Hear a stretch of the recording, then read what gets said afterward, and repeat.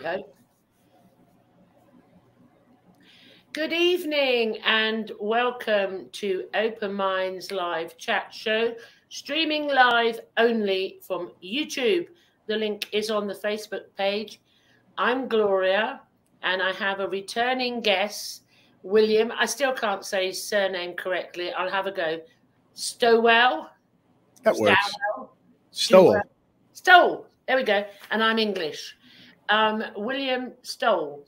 Welcome back, William, to this is now Open Minds Chat. So last time you was on Inception. How are you? I'm fantastic. Although it does boggle my mind because my last name, or surname, as you say, is British in origin. I know you told me, and I still can't get it right. That's all right. These things happen. Stowell. I did write it down last time phonetically, didn't I? So I'd get it correct. Mm-hmm. But I just don't want to show you how perfect I am. So I love to make this. Well, it gives us something to talk about at the beginning of the show. It's an icebreaker, is what they call it. It's an icebreaker to lift the energies up and go. But we are going to have part 2 of Anomalous Experiences. And I sort of put some subtitles in this one where we can take this anywhere down the rabbit holes. I've added one actually since we've been talking. So we've got energy personalities, which is a Seth terminology, which like Treb from Rob Gauthier, the E.T. Whisperer, or E.T. or Turians, they're all energy personalities. And we both had a brief discussion how to reflect back that we are also these energy personalities. So instead of the polarity of the separation of different civilizations, different races, different blah, we're trying to home it into a one energy personality. But we will go into that. And we have expanding our realities. So, I mean, since last time we spoke, I know my reality has expanded in ways I never saw at all or imagined. And you've got some changes going on in yours. And then we've got the timelines, which really, due to the expansion of our realities individually and anyone else, it's about me and you tonight, the timelines have shifted and things are different. So we will touch upon Seth, obviously, because Seth, you are a lover of Seth like I am. And according to the E.T. Whisperer, you're well-versed in Seth. So we can bring that in at any point you want. So it's an organic conversation. You can start off anywhere you want. Where do you want to go? We'll start talking about Seth, actually. Let's go. One of the things we mentioned was you think it's time for a Seth resurgence. Yes. And I couldn't agree more, because actually one of the other things we were talking about before the show, we certainly are keeping a lot of secrets from the audience, but we were also talking about Alan Watts and how there's a resurgence of Alan Watts in my daughter's generation, because people who have taken Alan's teachings and mixed them with really groovy music. You know, so I've got my daughter who, since she's 19 now, probably since she was 13 or 14 years old, I've heard her listening to Alan Watts with some really groovy music. And it's stuff that anybody would like. You know, I know music is subjective, but it's just something that gets you in the mindset of absorbing the words that he's saying. I agree. Whole generation, you know, where would you and I have gotten that when we were 13 or 14? For me, it would have been. It wouldn't have happened. Way back in the day, when I used to listen to Alan Watts, it was his lectures, and it was out of these very academic, intellectual discourses, and then I'd catch bits through. And I have to say, what your daughter listens to, I still listen to. It does. It's got this ambient music that is just low enough, and it really resonates with. And they take clips from his lectures and statements, and it works because I just re-listen whenever I need like a boost of Alan Watts. I listen to that. And one thing, it seems, with Seth, the resurgence of Seth material and Alan Watts, they're basically talking about exactly the same thing, but just with a slightly different perspective, which is just beautiful for me. And it has been Seth recently. I mean, I did say on the show a couple of weeks ago, an experience happened, and then it was go back and read Seth I'm going, what? And I'm not a book reader no more. I've had enough reading. So what I did, 20 hours of audiobook. Yeah. Right. On, and I couldn't move from the audiobook. And it was better for me. It was just, I was absorbing things I'd never heard before, even though I was aware of the Seth materials. So it was like, go back, there's more. And I could not believe that. Then after Seth, I went back and did another 10-hour audiobook of Neil Donald Walsh, Talking to God, for some reason as well. So there's another one that's resurging again. So, well, that's what I was saying is, you know, you could just click on the internet and get Alan Watts's lectures mixed with nice music, but that wouldn't have even existed. Not to give away our ages or anything, but no. For us, you would have been lucky to get a copy of just his lecture on a record. Yes. Forget any music or Yes. Refinements to it. Yes. You know, like now it's boosted in high definition with, you know, Yes. stereophonic sound. And so the point of that is that kids just have access to Alan Watts and Seth. What I was about to lead into that you did is that I read all the Seth books. Like as soon as I got my hands on Seth Speaks, I tracked them down. This was 2004 is when I read my first Seth book. And I kept going. Probably until I think I got through with them in like 2010 or 2011 or something like that. So it was a period of years. But Rob Gauthier, who is a very powerful channel, he's never read a Seth book in his life. It's only because of audiobooks and videos. Yeah. So this is what I was saying about the resurgence aspect of it all, is that I'm never going to say that print is dead, but because of the internet and how accessible it is, people of any age can now digest the Seth book. Yeah. I mean, it's like, I must admit, reading, you know, I even rewatched the Jane Roberts film videos, old black and white ones, but reading Seth for me before, but audio is better for me. Audio. I am a visual learner. I'm audio and visual learner. I'm an artist, for God's sake. So, you know, that's how I take in information. But for me, I don't think I could ever pick up another book. I go for when I do want to read something, I go for the audio book. Right. I tend to now take more information in audio, than by visual, by reading. So, but that is for even our generation, us slightly mature-ish, and I'm slightly mature than you, or the new generation, the younger generation, they like audio Alan Watts, audio Seth, Imagine audio. It's the power, and it's the right time for the resurgence of Seth. It is the right time because everything, and we can go into Seth, because it will affect the timelines, expanding our realities, and what Seth named energy personalities. Everything he said now we've gone through that play and is now in this timeline.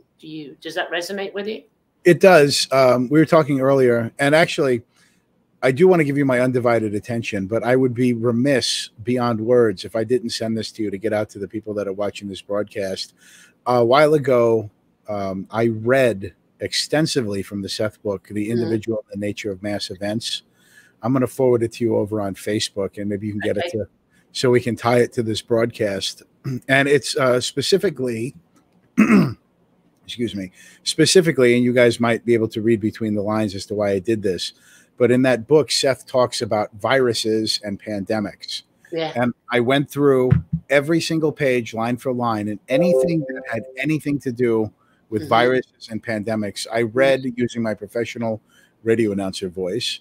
Yes. And I wanted to it's my gift to the world. That might seem a little lofty or whatever, but it was really quite useful, especially if you're focused in around this energy of viruses and pandemics.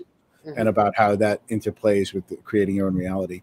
But this energy personality essence thing, when I was reading the Seth books, it never occurred to me. I always took Seth at his word that he was what he said he was, an energy personality essence, and that he had been a human being and was now a discarnate entity or an entity without a body. It never occurred to me until I ran into Rob, the ET Whisperer, that people could be channeling space aliens. Yeah. Which is a distinction that the whole point of what we're trying to break down is that it's an unnecessary distinction. They're all energy, personality, essences. It doesn't matter if he happens to be living as a 7-foot tall space reptile right now. That's only transitory at best. Yeah. So and we'll tie that in. How he linked in, which I was saying, it's so needed now. Even my linguistics are changing. Is like I'm really trying every time to call it energy personalities, to stop the polarity one, the human polarity. We're still going to have polarities, but we need to change the linguistics on it. But then in the recognition, well, hey, I'm an energy personality too.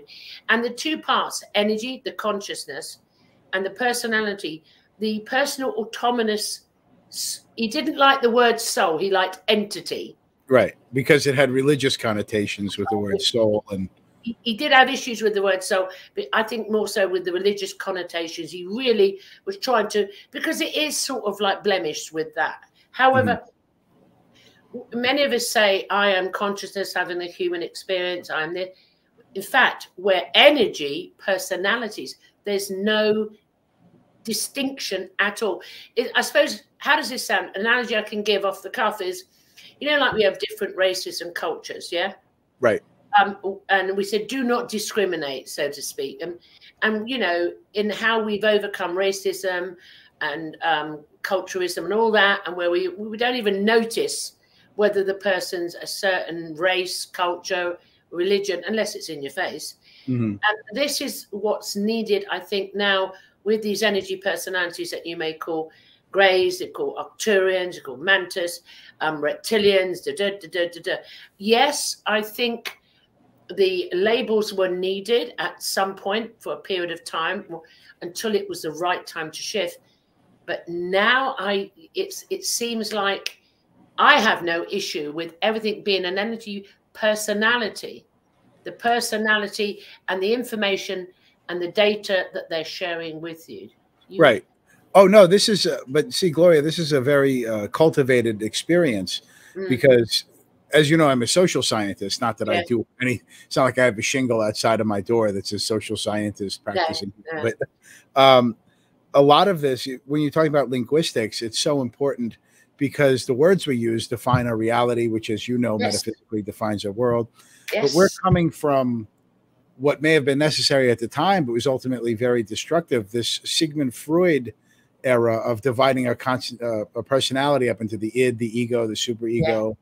So we can't help but have these divisions in ourselves. And people still, to me, and I've talked with Rob about this, not to put words in his mouth, but this is one of the most destructive things, I think, in our, we'll say, spiritual community, is this idea of constantly assailing and trying to kill your own ego, which Seth has said many times, and Ardif and any serious metaphysical teacher I listen to says this is not possible. The ego is how you interact with the world.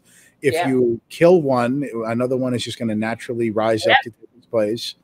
Because this was a very big popular thing coming out of the Sigmund Freud thing in the 1960s in America during the Great Acid Wave.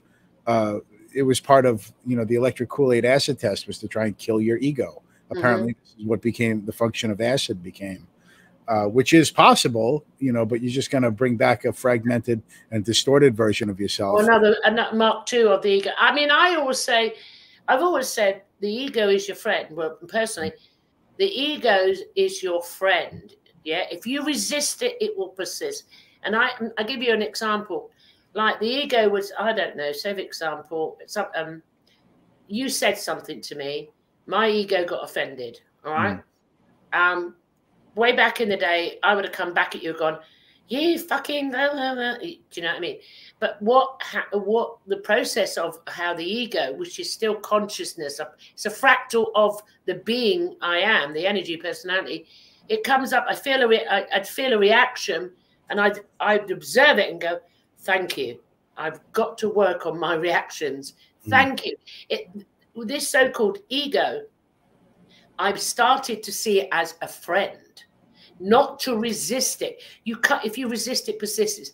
But when you start to say, oh, thank you, without this labeled ego, we would never have been able to experience polarities.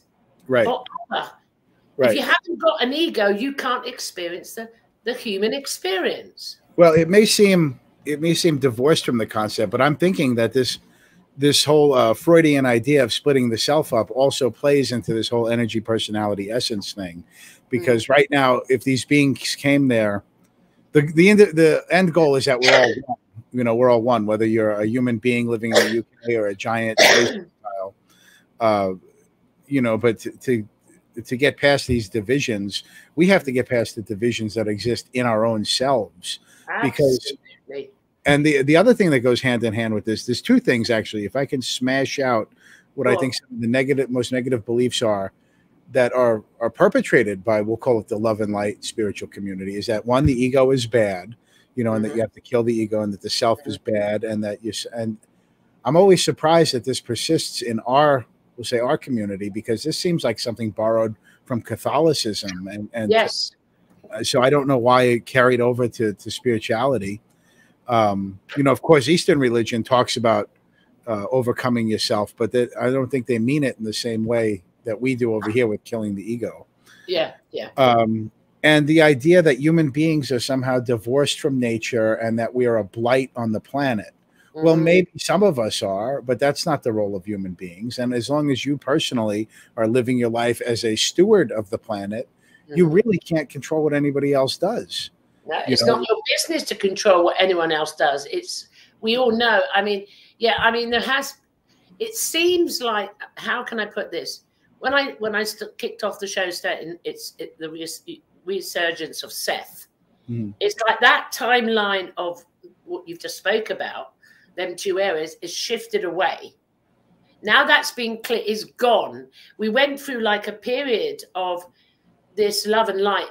It went on for some time, but it was a stepping stone. It was a stepping stone to get, I suppose, to ease, consciousness knows what it's doing, to ease out of, excuse me, the dogmatic control victim mode. It was a stage to come through.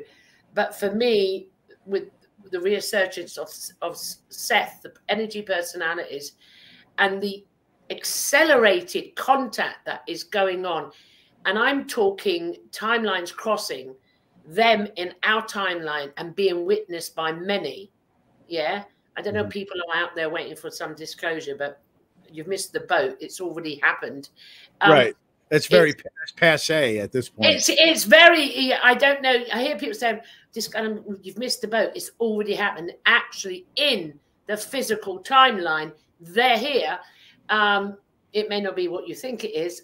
However, so it seems to, it's like it's a natural organic process that when I say the energy personality is the chamber of linguistics, the expansion of the reality, the timelines just, I mean, they're just shifting.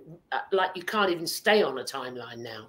Right. And the other thing is, and I know we've gotten a little bit away from Seth, but this is ultimately we go back. This is ultimately Seth's message. I think Seth would approve of some of the things we're talking about right now in this regard.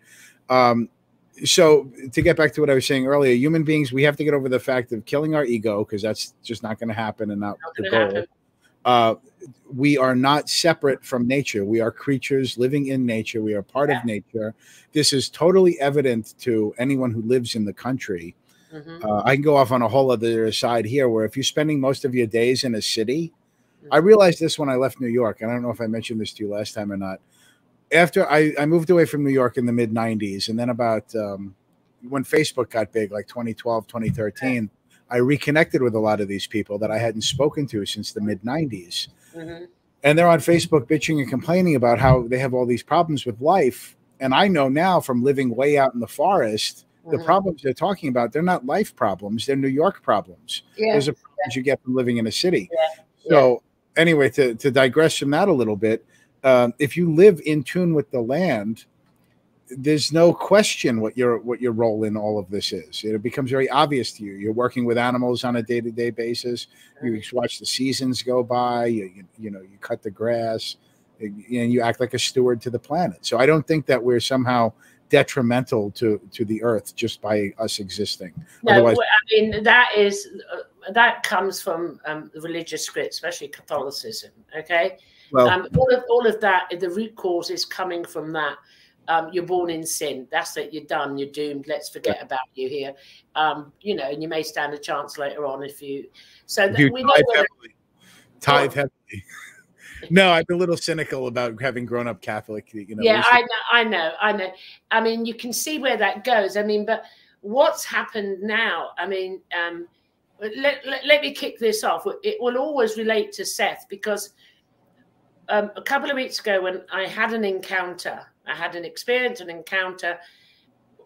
You know, everyone has them differently, but the way I got it, and it was this. Read Seth again. It was like coming in, and it was like a joy. Go. And I said, I can't read a book again. I spent decades reading, researching. I can't do this. Yeah.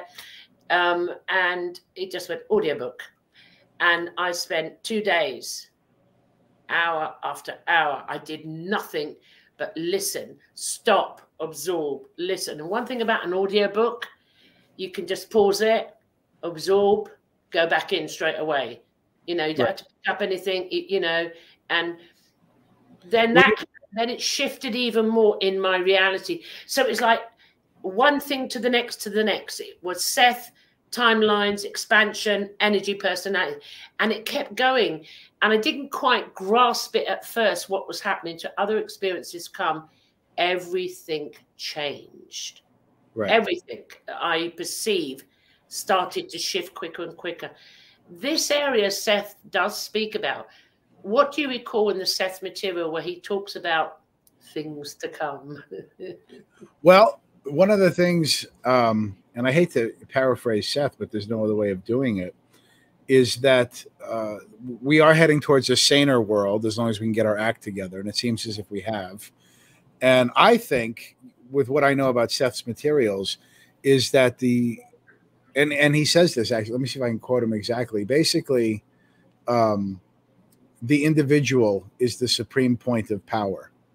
And that's exactly what we're heading for. In the past, mankind had conventions. You know, you would become a part of a community or a church, or, you know, you go through school with a class of people and you graduate. And if you're a woman, you do this. And if you're a man, you do that. You might join the service. And then you have, I thought about this years ago. Years ago, it occurred, before I ever learned anything about metaphysics. I started thinking, like, when I'm 15 in Virginia, I get my learner's permit. But when I'm 15 and 8 months, I got a driver's license. And 17, I can enlist in the Air Force, and I can vote and buy things when I'm 18. And at 21 is alcohol. And I started thinking, like, well, what happens after that? Like, basically, society doesn't have any more mile markers for you. So your life kind of becomes stagnant. This is the way I used to think. You know, this is, you know, years ago, I was very young when I had this realization. But the way that it used to be is you'd be a part of some group. You know, you'd have your church group. Now, there are no more saviors. There's no more. Yeah, obviously, churches and schools and all these things exist, but they're fragmenting like never before. And a man or a woman is going to find themselves alone. You have to be the instrument of your own salvation, is what the U.S. Marines used to say. You have to be. I mean, but it is basic. I mean, that's what Alan Watts says. That's what Seth says. No one's coming to save you. No group. Don't go external. Go internal. It's internal. And I want to bring into that because, you know, there's so much to cover here, but I want to start bringing in the energy personalities here as well. Is not only was Seth an energy personality for Jane Roberts, yeah, as, you know, Treb and Ardif is to Rob. But this is happening. These energy personalities are coming in individually to, you know, the common Joe, the common humans now. Now, we spent a good few decades from the 50s of ET experiences, abductions. I don't like the word, but I've got to use it currently. And I'm one of them since childhood, okay? That I know personally, that has changed. You haven't got so many of what they label the abductions, because the interaction and the crossover, the timelines, yeah, coming through is very much more like Seth and Jane Roberts. Rob and Treb and Ardif and many other valid channelers out there. Does this resonate with you?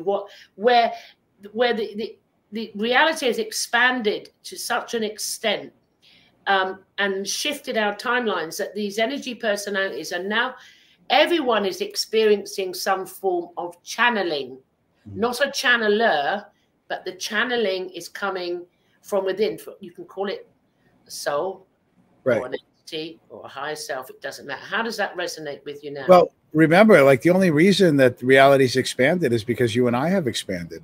Yes. You and I happen to be in a crossover reality now. Yes.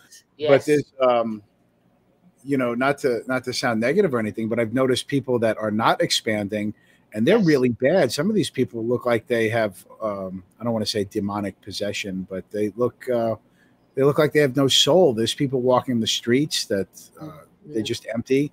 But the people that are expanding themselves and working on themselves seem to be having rapid growth. Well, I want to jump in there. This is what we can do. We're just having a chat. I was talking to a couple of weeks ago with Brandon Thomas. I had him on my show. And I said, I'm noticing, you know, they say there's 8 million beings on Earth. I personally don't think there's 8 billion. I don't know how many there is, but a lot of them are not real. They're like, you know, projections.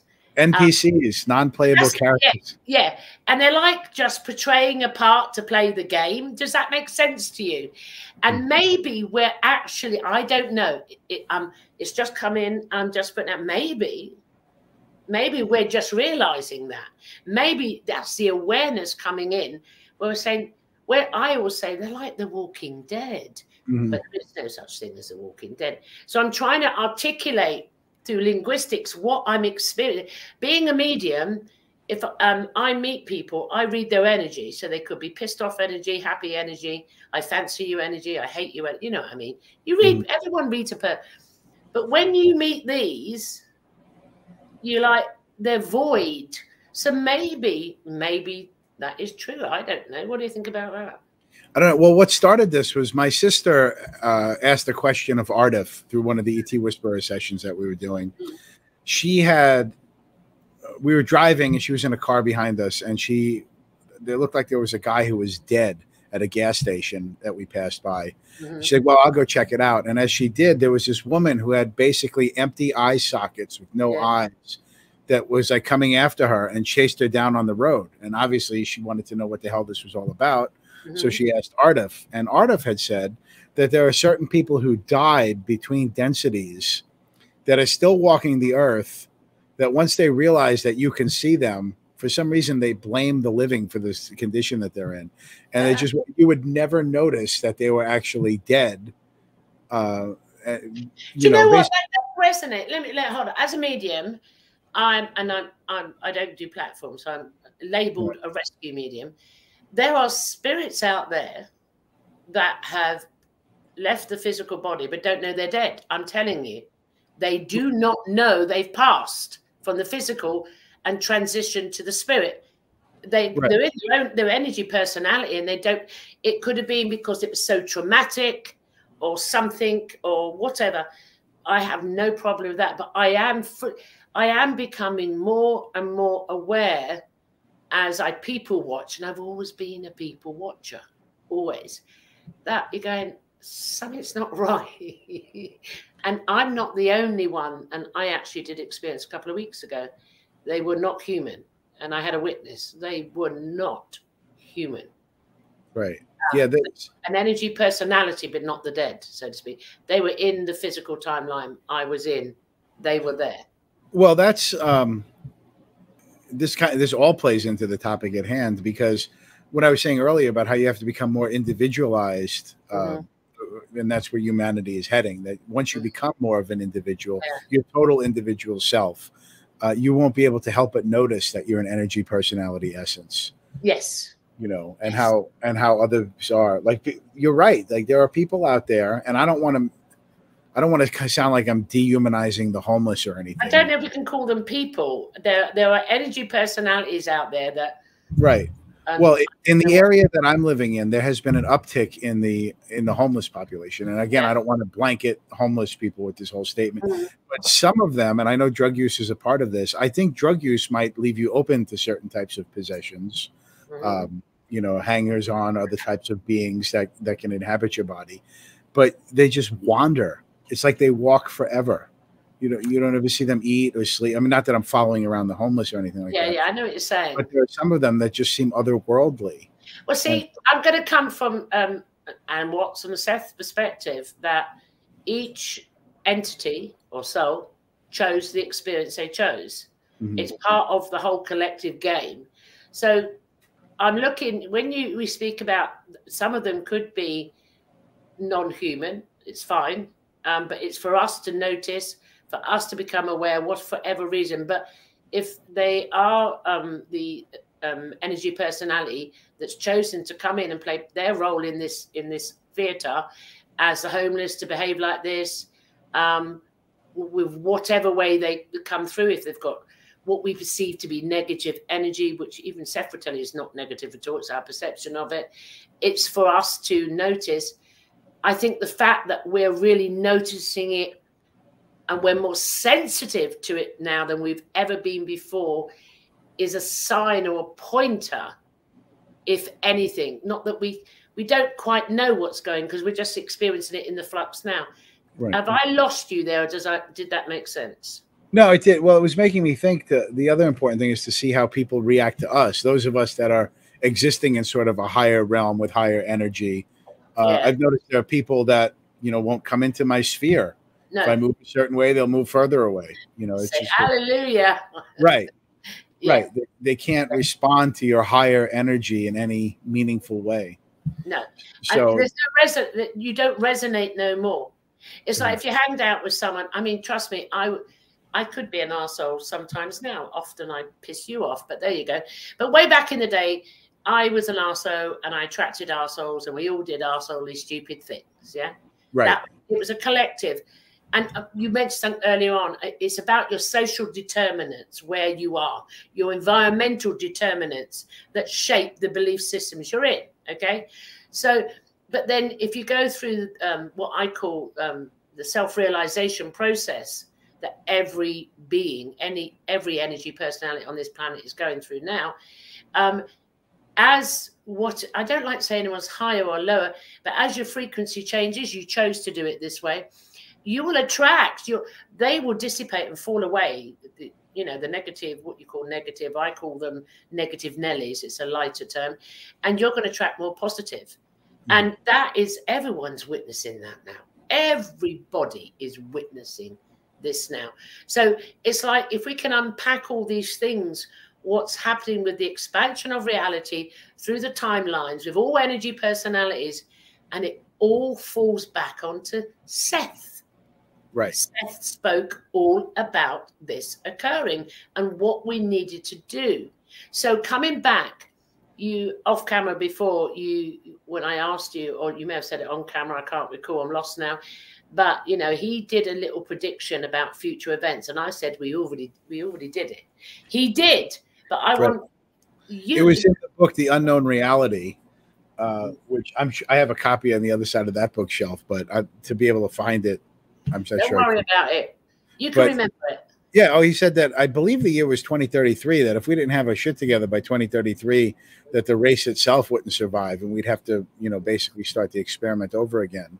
I think he said up to around about 2033, something like that. Right. Which seemed a long time ago in 2004. I know. But it doesn't mean, because he did also expand upon, there is no such thing as time. But for us to have an awareness doesn't mean, you know, it's subject to 2033. No, nothing. We're in flux as we create, and the potentiality and possibilities of different timelines coming through, and what's going to happen. I mean, it's already happened. I'm sorry, it's already happened. I can't say so, but I've got to add to that. That's my premise. That's my disclaimer. Is even though when he said about 2033, he didn't give it as an exact date, as a prediction. Right. But on following, if we stayed on the timeline we were on, that's what would have happened. But Right. not just me. There were many out there saying we've done it. It's done. And I think recent shifts within consciousness and energy personalities, where the beings are now in our timeline physically, I mean physically, then does that make sense to you? Have I worded that correctly? Yeah, that we've made the necessary adjustments. I mean, it's not to say that things aren't going to be turbulent. No. You know, you can't. This is something else that I run across from hosting Rob's show a couple times a month, is that, you know, people think you're going to get to fourth density awareness and go through all this acceleration, and you're not going to get your hair mussed a little bit.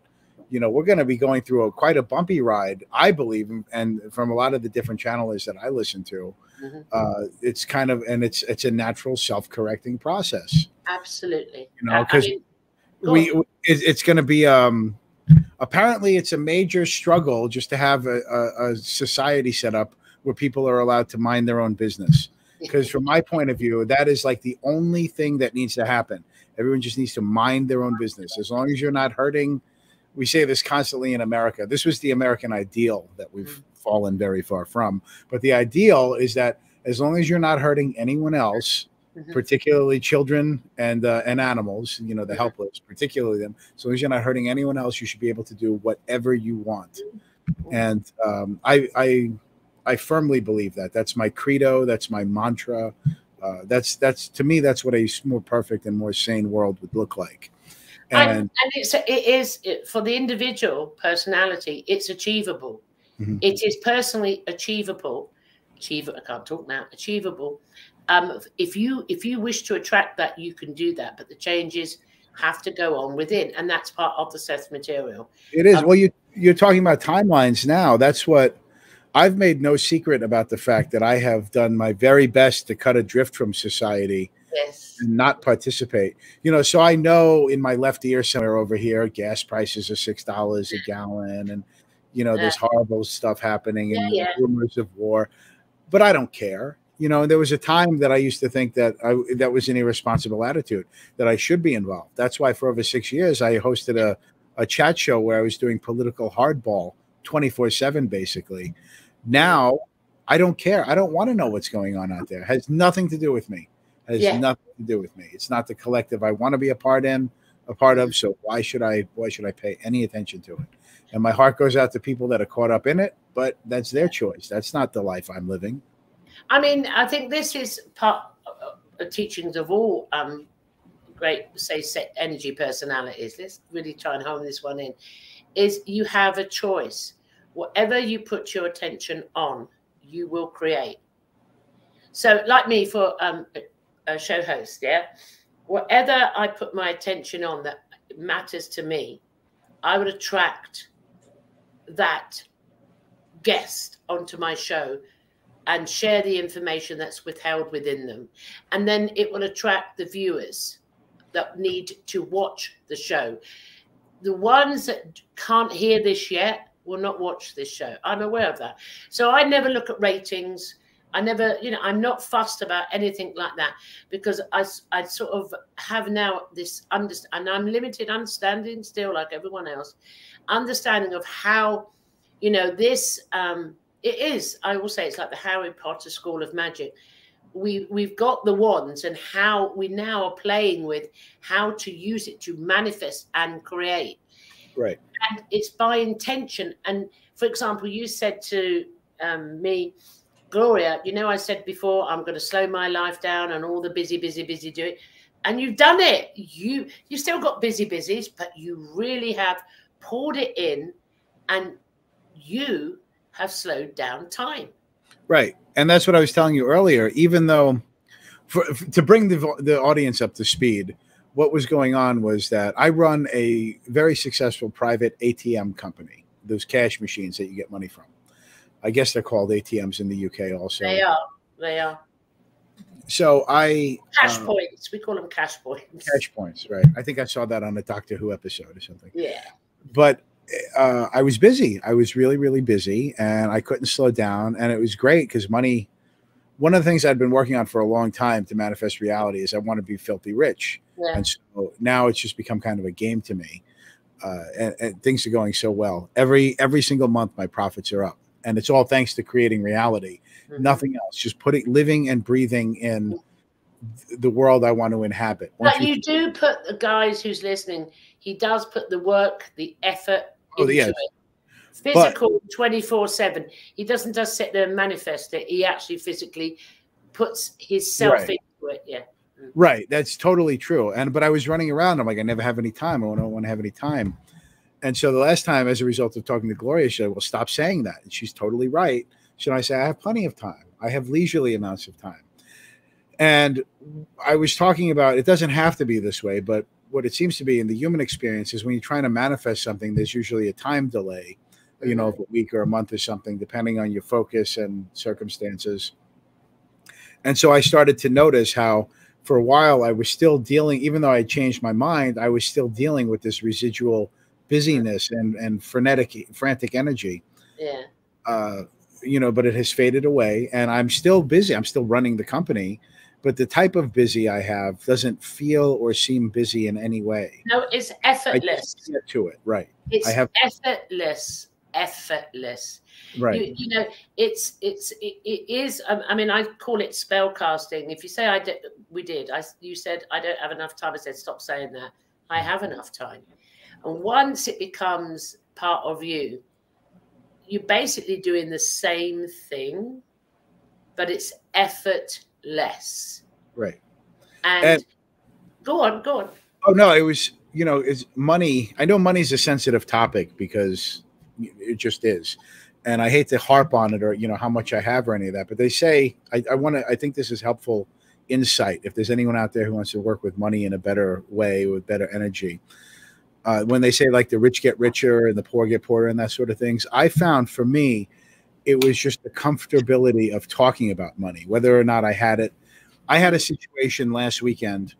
I was waiting for $30,000 on Friday morning. It didn't come. That's money that I used to keep in my machine. It keeps circulating in my various machines. So it didn't come. I didn't really worry about it. I was filling these couple high producing ATMs I had with cash, with the money that I did have on hand.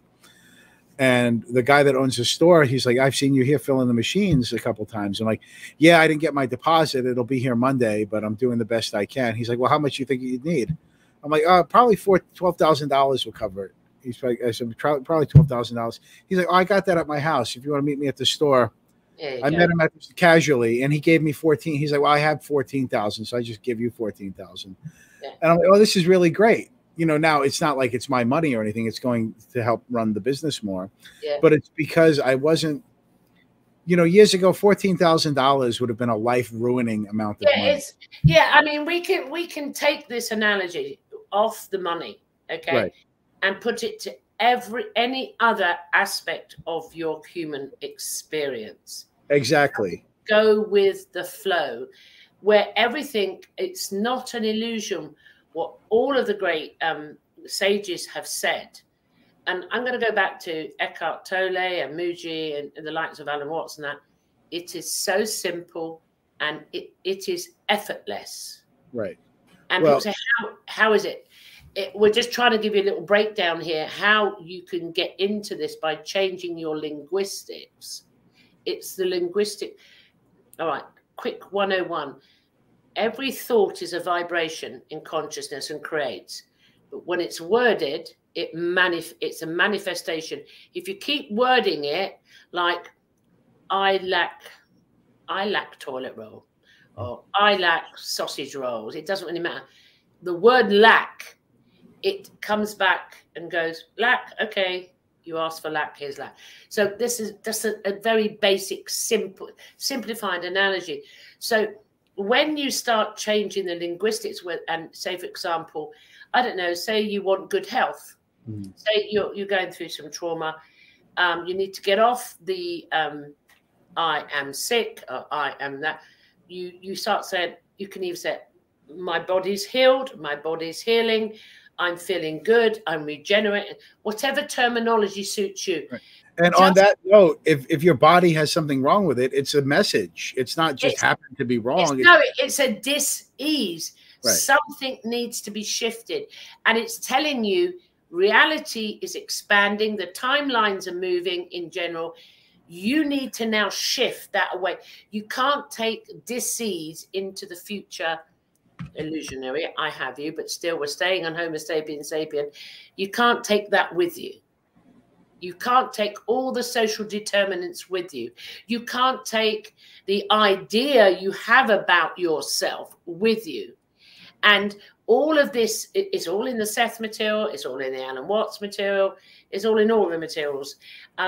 This is what I've noticed recently is happening even to human beings I never even thought would wake up to this. Yeah, there have been some surprises in my life. Some surprises that have popped. I'm like, wow, I didn't expect you to get red pilled. You know, I figure people that I had counted among the lost.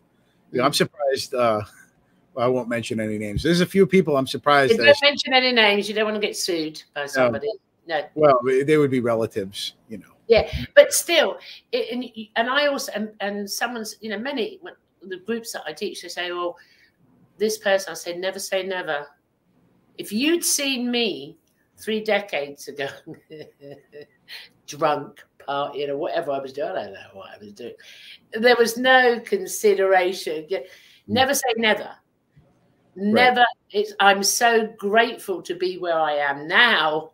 Well, how did I not know? I don't know. I mean, you talk about 3 decades ago. That was at 91, 92. I listen to Barbara Marciniak. She's another one of the channels that I listen to. She's not for everybody, but I resonate with her. And one of the things she was talking about was this kaleidoscopic period of time. If you were on the planet between 1988 and 2012, these are the markers that she gives. Like that's when everything was the super accelerated change. Yes. And I started thinking about it because I was on the planet from 1988 to 2012. Yeah. And it really, like, how world the different. This is like, I believe we talked about this last time on the show, how proper everything had to be in the 80s when you were like a television presenter. Because we were talking about TV programs back in the 70s and 80s when they talked about paranormal stuff. It was always a coat and a tie and very professorial and measured and no outrage. You couldn't swear, you couldn't smoke, you couldn't go to the toilet. What we're doing here, you and I, would not be put on network television in 1988. No. And it's like it's always hindsight, because hindsight's a bitch. Right. If you do a reflection, and I do in the groups a lot, do a reflection on your personal life, but if you do a reflection on the collective, it's like we've died and come back and died and come back and died and come back. We've been shifted from era to era and because obviously in truth we've experienced all things, all times, all places now. But you can really see this, and how we've accelerated. Let's just say, all right, I wasn't alive in World War II. I just want you to know that, all right? But going on my research, how humanity as the collective, us theatre groupies here, how we accelerated in such a short period of time, considered to, in brackets, the historical evolution of Homo sapiens sapien. Notice I'm using illusionary in brackets. You can see just in that technology in itself advance more, I reckon. It seems it used to be 50 years, 20 years. You can just go 10 years. Look where we come in 10 years in technology. Oh, and 5 years from now. No, that's the thing. Even though I wasn't alive in World War II either, but when you think about when we were younger, we were raised and taught and influenced by people, some of whom had been around before automobiles at our age. Yes. That was the social determinants. That was the ideas that we had about ourselves, trying to link on to the old conditioning of how to think, what to do. You are limited. Right. I mean, All right, then let's throw it out there. At what point did humanity in its, when was it? Was it the internet? I don't know. When was it? It snapped out from the old guys that used to still be around when we were kids. Because, I don't know. Go on. Oh, well, that's the thing. I've made this analogy on several shows. In my own life, I went from I had a literal wooden television and rotary phone were commonplace, to now I have a television broadcasting studio on my desktop in my private, you know, so it's just in my lifetime. I always tell people I'm the last of Generation X, which is true, being born in December of '81. You know, I'm just right at the cutoff. And in my lifetime, to go from black and white televisions was still common. You know, yeah, we had color TV in the '80s, but not everybody had one. No, you know, television remote controls were just becoming common. Oh, I used to be the fucking remote control. I'm telling you, for my family, my parents. Right. I mean, my parents had black and white, but my parents had very early color TV. I must remember that. Right. And they had one of the first house phones. I must remember that. Always had house phones and color TV. But I remember that. And usually if people had two TVs, one of them was black and white. Yeah, one was color. And there was only wooden cabinets. All right, we've digressed slightly. We really haven't, though. This is human evolution. It is. It is. Now there's an AI program running our whole lives that we don't even know about. Now it's, here we go. So now we're coming up to, we're at this era, okay? We have slightly touched upon it, where the energy personalities, and I can go into more detail that if you want to, of how they're coming through, how they're coming in, okay, in our timeline, and how the expansion of reality is. You know, I don't fear what people call the AI, the A1. It's part of the theater. It's part of what's supposed to be. So I don't find the technology that we've gone through as a negative thing, or it's part of the whole experience. I think if you have a healthy awareness of it, you'll become immune to absolutely. You know, I always say it can take people like any drug. I've seen it. But you can, but look at it this way: you can have fire. You can use fire to heat water, feed your family, or you can burn yourself and burn a house down. Oh, I'm totally with you on this. Technology, same thing. You know, whenever something comes in, no matter what it is, you can use it for what you perceive to be good or what you perceive. You have a choice. Right. So that's why I said a healthy awareness. You know, healthy awareness. I don't fear AI. You know, I do get a bit pissed off on the phone when the robot fucking talks to you, though. I must admit that. I just put the phone down. If there's no human at the end, I don't want to know. Apart from that. So I'm looking at now what we're all experiencing in this timeline now, even though we're not on the same timeline. You adequately said it before, or perfectly said it before. We're two timelines crossing together. Now, where I want to take this is back onto Seth again. Did Seth mention, he did mention, but did you read anywhere in his material when everyone was asking, when are they coming? The energy personality, when are they coming? You know? Well, what did he say? He never outright discussed disclosure, you know, space aliens directly. He said that they exist in passing. Yeah. He never like inculcated people like you're going to have visitors from outer space and they're going to. It wasn't anything like that. It was always implied, if anything.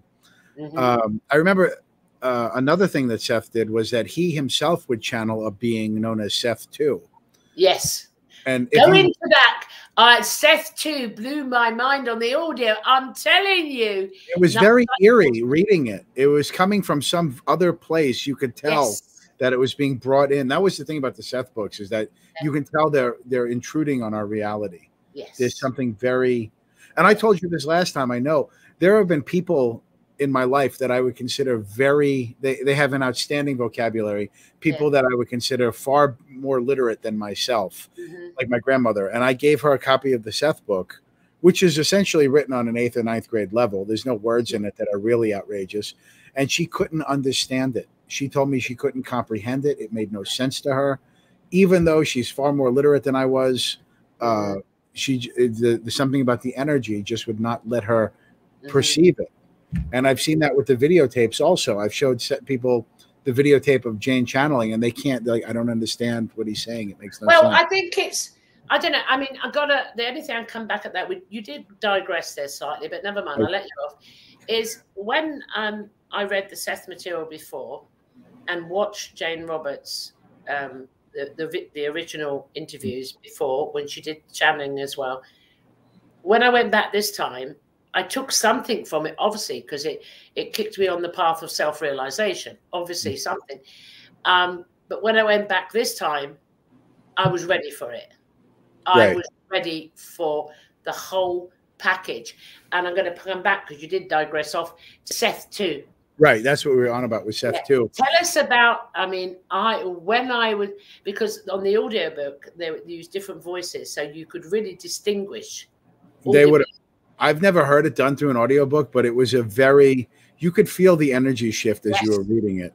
Yes. And that's how, as a modern example, that's how Rob contacts Ardif. Rob can't contact Ardif directly. He connects with Treb, and Treb is acting like an intergalactic AT&T operator, hooking Rob up with Ardif. Yeah, and that's how he channels all those other beings.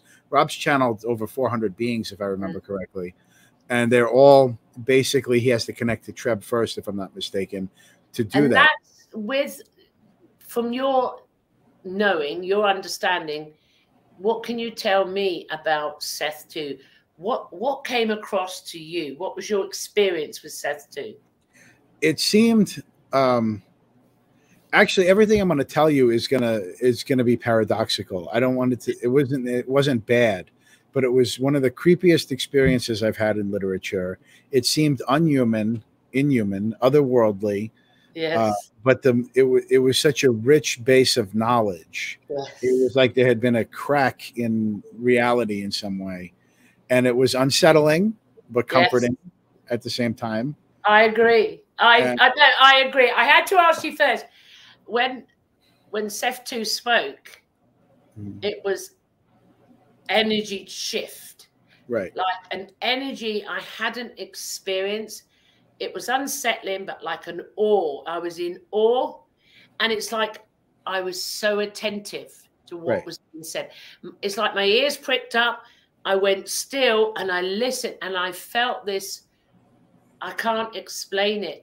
You're not supposed to be here, but since you're here, I'm going to tell you the secrets of the universe. Yeah, I mean, like boom, and it was like all powerful.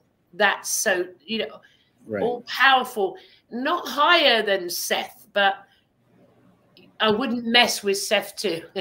Right. And Seth says there is no aspect of him that's not also you and I. Exactly. We wouldn't be able to perceive him if we didn't have these aspects of ourselves. Exactly. So that brings it full circle back. This is a process of self-realization. It depends what school of thought you've gone through. Alan Watts, I am God. Well, I am God. It depends. But you can get the academic understanding of this. It's a realization as well. And Seth 2 really resonated with the realization part of me. I was listening to me, and that was the most unsettling thing ever. Does that resonate with you? Absolutely. Absolutely. It's like I told you in the last program that we had done, the best description I ever heard of the Seth material was that it was like we left it here for ourselves to find. Yes. Yeah. So, I mean, it was powerful. I recommend, if you can't read books, you know what, going out and buying books today, it can be expensive. You can go onto YouTube. It's a big red sign on it, and it's Seth Speaks. There's 10 hours of that part, and you can go anywhere. There's a guy that reads them. His name is Tim Harthart, who does a really good job. That's the guy. Yeah, I learned about him. Actually, I'm going to give Tim a shout out. I've never met the man, and I've only even listened to a couple of his videos, but I sent him $5 a month because last year I stayed at the Seth house with Carolina, and we slept in Jane Roberts' bed for like almost 2 weeks. We hung out there. And I have to give this pitch again. Guys, if you look at the Seth house, there are these two wonderful women, Kate and Oshara, that have just purchased it, and they're in the process of revamping it, and they're going to make it a Seth museum / teaching institute. Rob is hoping to do a channel panel there at some point in the future when things align for that. That's going to happen. But they told me that that's who they listen to when they want to get their audio, Seth, is Tim Hart. I mean, I've listened to a couple, but he has done brilliant. I mean, there was another one I listened to, and I can't remember the name. And there's 3 actors. That was for Seth Speaks. I listened to the other books with Mr. Hart. I listened to them on the other books. But the Seth Speaks, I did another narrator. There was 3 of them. Right. Well, Tim is good. And people should know, if you're going into the Seth book, if you actually read the book, Jane's husband is Rob. Jane is channeling Seth, and she's married to a guy named Rob. And as Rob is, the way that the books were produced is such, Jane would go into a trance, and while she was speaking for Seth, her husband would take down the notes in shorthand, and then he would type them up. Very meticulous, tedious work. And I personally believe the audiobooks are great, but if you're interested in the phenomena of channeling, absolutely, Rob's notes are indispensable. Yeah, I'm in total agreement, but I am saying, because this is for everybody, if you're, financially, it's not something you can spend out on. If you can't, you're never denied. Right. If I can get a free audio book online, do you think I'm going to go and buy it? I don't think so. Also, libraries are a thing too. Yeah, libraries as well. Wonderful libraries in the UK. But there are many people that can't get out to libraries. This is what I'm looking at, the collective, or can't go to a bookstore, or can't buy a book, or don't shop on Amazon. All of that. Then you go onto YouTube and you can get Seth material audio. Oh, there's no shortage of it. And that's the resurgence we're talking about, to bring even that back. Yeah. And before, every time you mention Alan Watts, I have to say, there are other people, almost too numerous to mention them all, obviously. But Jonathan Livingston Seagull by Richard Bach is a fantastic metaphysical book. Just about anything by Hermann Hesse. If you look, Demian, Siddhartha, Steppenwolf, all great books that essentially they're stories, but if you have a perceptive mind, you see them much more than that. I agree. I mean, as I said, not every one way suits all, not one hat fits all. So, you may not resonate with something that I listen to, or as we said, you've said some people, you showed them the Jane Roberts videos of her, channeling and talking. Just goes over their head. They don't get it. Their head. Well, maybe they need it like Alan Watts with music, like your daughter's getting. Alan Watts is the same as Seth. Right.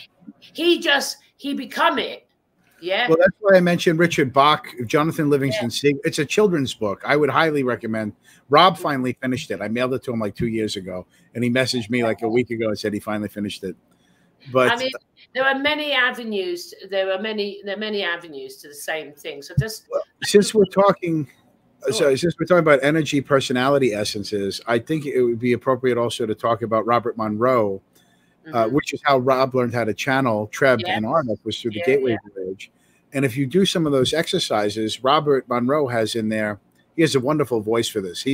His voice is the one that you hear during the exercises, and it's just so perfect. I hope he meets me when I die. Like I would. Like the perfect. I keep asking. I hope Alan Watts is there when I go. Well, you'll get him too. But Robert Monroe just seems like the perfect after-death guide. But he has an exercise where he talks about making yourself bigger and bigger and bigger and bigger than till you're holding the planet in your hand, and then the whole solar system and the galaxy, to connect with this higher energy, personality, essence version of yourself. So those are very powerful exercises, and you feel it when you do it. If you go into these exercises wholeheartedly with an open mind, you can achieve it. It's another excellent path to travel on, whatever one presses your buttons. I'm aware of the Monroe Institute and all of that back in the day, but that wasn't the one that got me. It wasn't. It was Seth material, right, and Alan Watts. Then Eckhart Tolle were boom, and others like that. And it was coming from every direction, but I could never shift. I never knew what a channeler was, even though I was watching Jane Roberts and had the material. I couldn't cognitively get what a channeler was, because I'm a medium. Remember, I didn't know I was having ET experiences until 1987. I thought they were dead midgets, and someday people had big black eyes. I wasn't in my reality. So it wasn't till later on. And when I really, this is how, if you're not ready, you're not ready. And I'd done all the Jane Roberts, I'd done all the Seth. I'd heard of this guy, Bot-Ahh-tot, listened, nothing.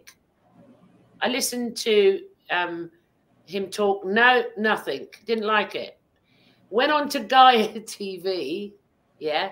I decided for some reason to, I've unsubscribed now, but way back I decided to subscribe to Gaia TV. And Ruben Landon had this series on the channel. And I thought, oh, and I listened. And no, this channeling's a load of bollocks here. And then Rob Gauthier come up. Right. And there was two, I said it before, I'll say it again. There's two parts to each one. They'd interview the person, the identity, then they would channel. Mm. With Rob's, for some reason, I went straight to channeling, Treb. And Rob, and I listened, and vroom, I was in. And that's my introduction to channeling, was Treb. And now everyone knows why I love him so much. And soon I'm going to be wearing the T-shirt. Yes, very soon. It's coming out tomorrow. And hopefully when I interview Rob soon, I'll have the T-shirt on. Then I got it. So I'm saying you can go and we're trying to show all different paths to this. I mean, then I got the channeling, but it was through Rob Gauthier that I got the channeling. It's amazing how dense we can be. Roberts. Say that again? I didn't get the concept of channeling, not even from Jane Roberts. Oh, right. No, that's what I was saying is how dense we can be.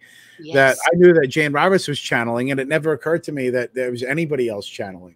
Yeah, like there you go. Yeah, I thought channeling was something that popped up once or twice in a generation. I listened to Bot-Ahh-tot. No, that's a load of rubbish.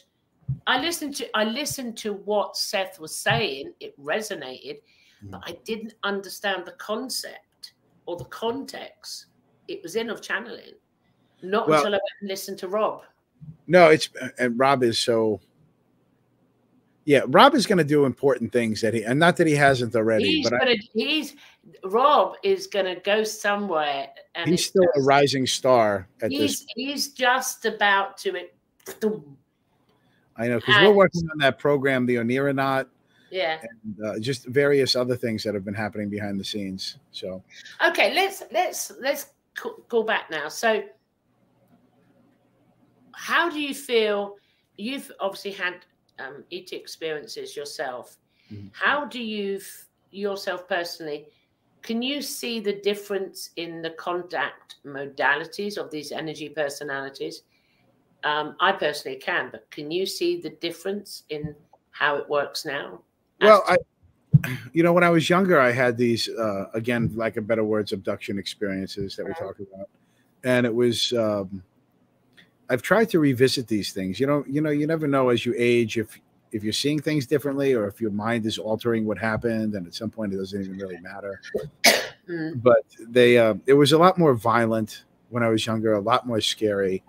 And now I had forgotten for a number of years, I didn't really have anything. Occasionally I'd have a dream where I'd kind of feel the alien energy around, but that was basically it. Of course, I was a drunk for many years too. But just in this past year, I've been having dreams where the grays are there, and they're just kind of like, it's like they're on the outskirts of my dream, like waiting to receive me rather than intruding. Yeah. If that makes any sense. So I've noticed that change. I like the latter part of it. I mean, I've noticed it's a totally different contact modality. Like we've gone through years of like co-creating for things to happen between even though at one point I was totally unaware, until it's like talking to me like I'm talking to you now. Yeah. Like literally it's like that. Totally different communication modality.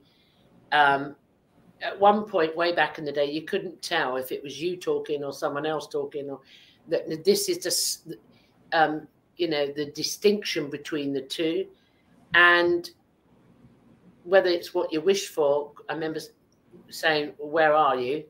Because I was made aware of how they would come in. hold on, let me just try and pull back a bit here. You have to have the polarities, okay, between, for us to experience something, we need a polarity of it. It's the only way I can do it. Over recent years, in the illusion, people are picking up that as they come in, the governments in the role of government play are attacking them. Okay, this is happening in this illusion. It's part of it. It really is part of it, and it is going on, and it's been going on for some time in what we call the space area of this planet and matrix that we're in. It has been happening, and their technology the craft now is self-conscious. The craft is the energy personality, so to speak. Yeah. And they have got superseded quantum physics and everything else you can think of. However, the polarity here of energy personalities has such advanced technology, they can, let's just try and make this simple, boy. They can sense when they're coming into the dimension, our frequency, and they're there waiting for them to attack. So this is something that's not just coming from me and I'm aware of. I'm starting to pick it up from other people. I'm watching other podcasts and it's just popping out. I think, yeah, I'm aware of that. And then someone says, is anyone aware of it? And they're aware. So there's the modality changing there. Okay. Also, I was made aware years ago how they would come in, and they've always been here, but you'll physically, literally be aware. Now, you've spoken about seeing people that, are they dead? Are they zombies? That could be some. But these ones, and I had them a couple of weeks ago, and I had a witness, thank God, and I shared it. I had Michael Feely on my show, and I shared it. This was not a human being. It was not a walking dead. It wasn't an AI. It was an energy personality dressed. The dress was out of place. It wasn't for this era. And it was too perfect. And it's anemic white skin. And I can't even. And what it could do blew me away. And I'm an experiencer. Well, you think nothing would go, wow, what the fuck? And blew my friend out who witnessed it too. And what they actually did. I'm not the only one that's experienced that. I'm hearing it more and more. So for me, the energy modality of contact has changed as well. It's no more nuts and bolts and all the rest. It is definitely, how can I put it? It's as if some of the timelines have literally merged, and like you would get a mandala effect. Yeah. That's the only way I can think, but they're crossing in, but their science and their dimensional frequency is still so different, but somehow they're blending it in with our 3D. I can't explain this shit. Well, Seth has this is something I was going to talk about earlier, that we seem to always get derailed, but come right back to it. He says that the real goal for if you're doing what we're doing, self-development, metaphysics, getting better at creating reality, the penultimate goal of all of this is to become what's called a dream art scientist. This is a very specific set of words that he picked out, that you're going to be a dream art scientist. That you create reality through there's basically no division between the real world, I'm using these terms now, the waking world and the dream world, and that by dipping into, he calls these framework 1 and framework 2. Where you and I are here in the physical concrete world is framework 1, and there's an unseen reality that's basically a mirror version of this world, where probabilities are constantly being churned out based on how much energy is put into them by your psyche. So to become a dream art scientist, you would operate seamlessly between framework 1 and 2. Yes. And so I figured that word might be a word that you're looking for, because that's the one Seth comes up with. That sounds, thank you so much indeed. That sounds better than what I was trying to articulate. And that's what's been happening more the last 3 months since I had contact. There was contact. How long ago was our last show? I don't even remember. That's the thing with time, is I don't even give a damn about time. I think it was last month somewhere. I don't know. I have no idea. I have no idea. So that's what I'm experiencing now. And it's like a knowing. Before that experience happened, when I got up in the morning, it was just knowing they're going to be there. And I was traveling somewhere else with a friend to another part of the Buckinghamshire countryside. Mm-hmm. And then I forgot I had that experience. It was like, vroom, it's normal. It's like, wipe, let's not go there. And even though there was helicopters up there, it still, I didn't recall the experience earlier on. It's how it works with me, you know, because my personality, what I'm like, you know. And then when I experience the being do things that go totally against the law of Newtonian physics and probabilities, and it was like the quantum world, vroom, vroom, moving distances from, I'm in a car traveling, they're walking, oh, so they say, and when I get to from A to B, driving by a car, when I get out the car, they're there. Fucking can't do that. Mm-hmm. Can't do that, yeah? And it was like, so you just said it, and you're going to have to say it again because I've totally forgotten what you said, how the two come in together and it worked. It was, for me, talk about a paradigm shift gone. I can never be the same I was before that day, and that was about 3 weeks ago. Right. Yeah, it's I don't know what's the best way to go. Things are becoming so slippery. Like time is another example, you know, or what just happened to you. I can't even keep up with time anymore. No. And I feel like it's when I have my sister. Actually, I bought a planner for my sister, and whenever I'm doing anything, I send her a voice message that says, Valerie, I'm doing this today. And she keeps track of my time for me because I wouldn't actually do it. And I know there's something to be said about, you know, human beings are creatures of habit. There's something to be said for routine. Not with me.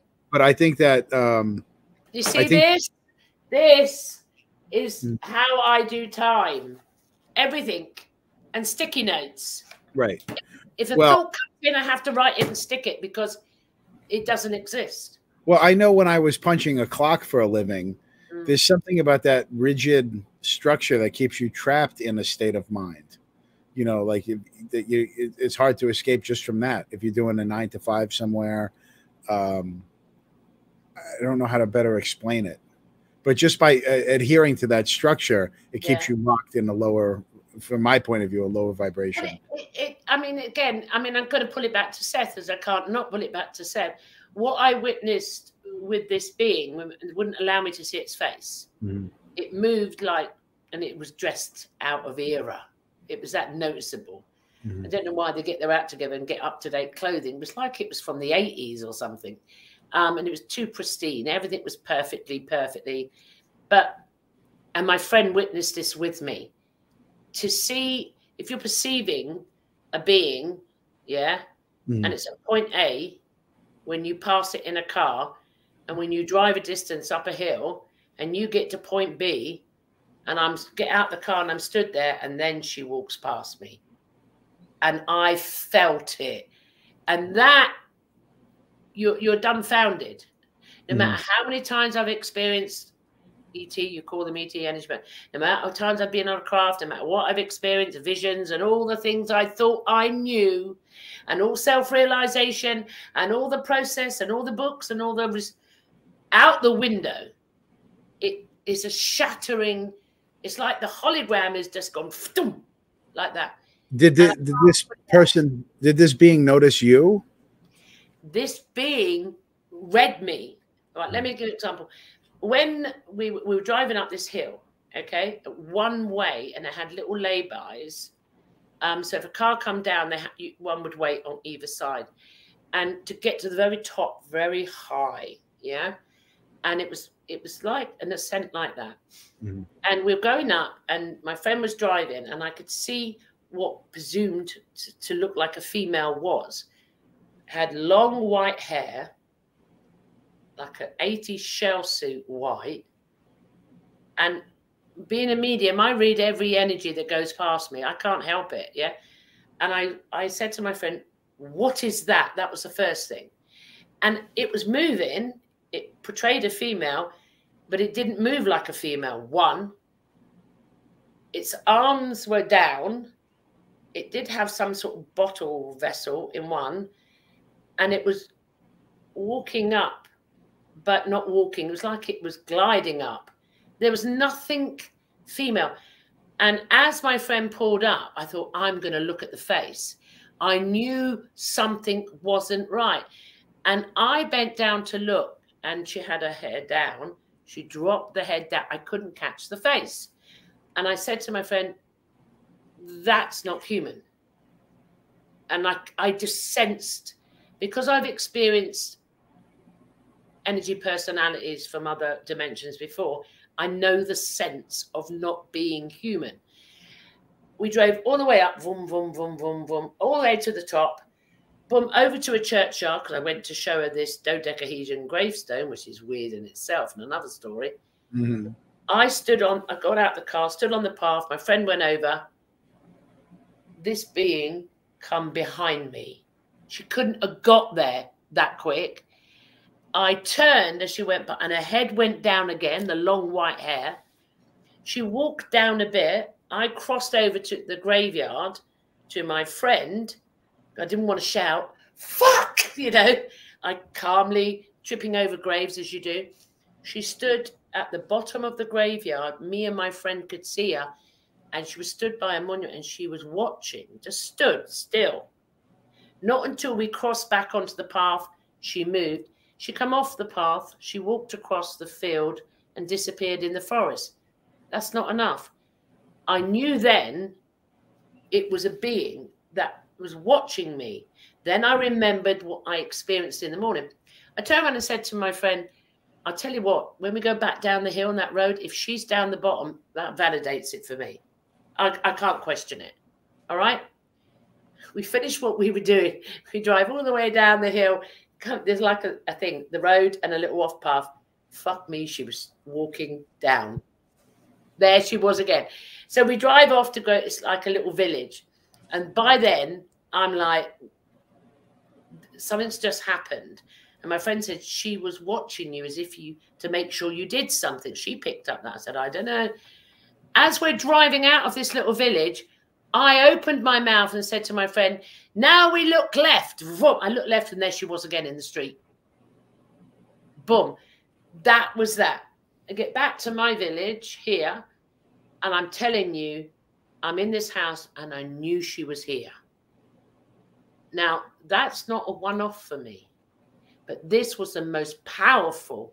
What I was showing, what we would label their science. People say that you have to raise your frequency. I may be what you call self-realized, but I ain't that high. I'm not no Alan Watts, guys, yeah? I know what I am. I know.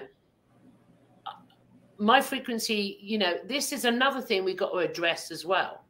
How we use labels and we limit ourselves to our frequency. That happened to me. And it happened to my friend who's a medium. She witnessed it. She witnessed it and knew it was for me. That's weird. I had a situation. Actually, I hadn't thought about this until just now at this very moment. The other night, I don't get creeped out or anything, you know, because I live out in the country and I'm used to walking through the dark at night. And but it just felt like I was being stalked by something this whole night. Like, everywhere I went, I couldn't tell you how happy I was to get back inside and lock the door. This was probably... There you go. Do you know how many people tell me that in the groups? I don't know, maybe like 4 days ago, 3-4 days. Someone, yes. I just felt like I couldn't shake it. You know, and I carry, you know, I live in the country. I carry a pistol because we got bear and, you know, there's mountain lions and stuff. There's stuff that will eat you in my neighborhood. Yeah. You know, but you don't eat people, do you, William? No. But you know that coming across, like sometimes you'll feel that there's deer in the area or other living creatures. that's one feeling. Whatever this was not natural. It was preternatural. It was supernatural. It was not. It was like a presence that was around me. It's not like it was something coming from the bushes. It was something that was not wholesome, and I don't usually feel that way. So it stuck out to me. I feel totally. Basically, however, I'm going to jump in. This is what I teach in the groups.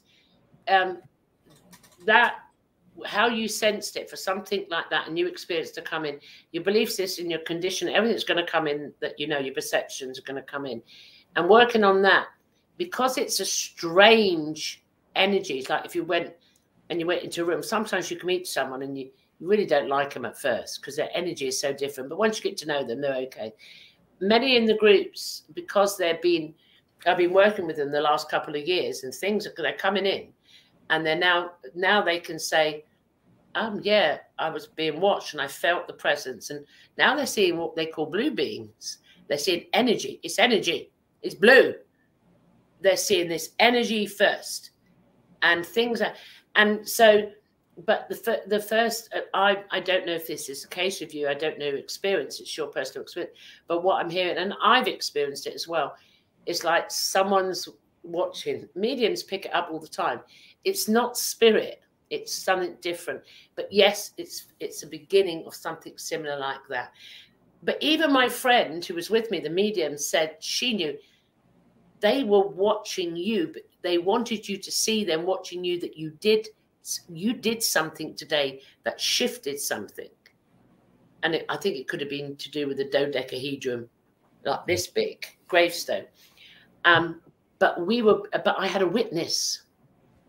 I had a witness, which made such a difference. Yeah, I don't know. So when you were talking about people seeing these blue lights, the next logical step is that as their frequency changes, they might be solidifying into beings. Yeah. It's just a precursor. It's always been there. I mean, it's always around us, isn't it? I mean, we have slightly digressed again, and I went on to that. But have we, though? We're having a good time. Something, and they're not being released yet. Prior to this being, we took pictures. Well, my friend took pictures on her phone. So we took these pictures, and then as this woman was walking away, going into a forest, and a friend of mine said, "Why didn't you follow her?" I said, "You fucking mad? No way would I follow her." Yeah, into the forest. I shouted to my friend, "We can take pictures," and she started snapping. When we took the pictures, then we totally forgot about the pictures. How about this? Yeah, this is how it works with me always. And then we went to a mausoleum. We went up there. We were posing, Totally forgot about that. As if you would. It's supposed to be a big thing. No, it's not. It's like, okay. We took pictures. So we had pictures from before, pictures of the being, and then pictures us posing on the mausoleum on top of the hill. And the landscape was just fantastic. Then we totally forgot about, when we left the village, we forgot about her. We come back to my place. We go in my back garden, sun shining, totally forgot about her and the pictures. Who would forget, you'd think, yeah? Actually, this reminds me of a time. I had a professor when I was in college that I became really good friends with, like really good friends. And he ended up dying in 2017, I think it was. And it turned out that I was basically his only friend, which was really kind of sad. Oh. But it was incumbent upon me. His family let me clean out his apartment, if there was anything I wanted. And I was there with this girl. The building is antique. Like it used to be a reformatory school for girls. Lots of very heavy energy. The building had always been creepy, but his particular apartment, his condominium, was always great. But after he died, as I was in there, the more of his stuff that came out, this darker and darker energy started taking over, like reclaiming the condo after he wasn't there anymore. And my girlfriend sits down in his rocking chair and starts spontaneously channeling messages from him about what needs to be done and everything. Totally takes over her body. We got all these creepy photographs. There's no doubt that the place has a bad history, and the more stuff we take out of the building that has his energy attached to it, the creepier the room starts getting. Like I said, it's like being reclaimed by this horrible energy. And it was this whole thing. We were going to investigate it and look into it. Totally forgot about it. Yeah, it's like it never even happened. Went back to normal, as if she wasn't like involuntarily possessed and forced to channel. It's amazing how common this is. I mean, it wasn't until I sat in the garden later on. I said, "Oh, let's have a look at them pictures." Like nothing. The pictures, you can't see a human being. You see white light in a shape. The pictures before, perfect human beings. The pictures of her, white light. The pictures after of me and others, all on one camera roll. Perfect. Her one's light. Did you use an actual camera, like with film? You used her phone. Oh, okay. Well, you said a camera roll. You're going click, click, click, graveyard. You're looking at the grave. Click, click, click, click, click, her.